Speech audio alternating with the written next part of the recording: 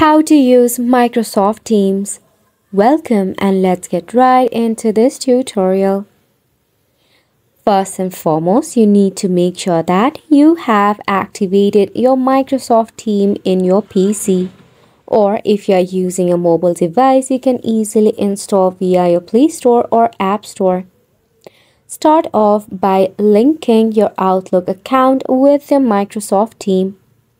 After which, you can join or create your new meeting by tapping on the calendar icon. If you want to join with an ID that is a previously created ID, you can tap on Join with an ID. If not, tap on Meet Now for an urgent meeting. To create one, just tap on New Meeting.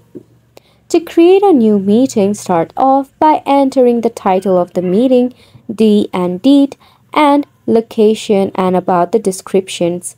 You can manage who can join the meeting as well. After that, just tap on Save and share via the medium that you prefer. This is how you'll create a meeting. You can also build a community in your Microsoft Teams. For an example, if I select on School and tap on Create, I'll be creating a community of students. So right here, I can post about any queries regarding my academics or even create a channel that I can include some of my friends or my classmates. In the channel, you can easily communicate with the teacher or the students once you have added in the channel.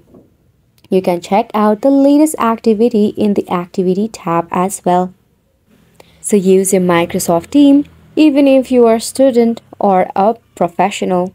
It is right there for you. Make sure to go ahead and give it a try, and thank you so much for tuning in. We'll see you very soon.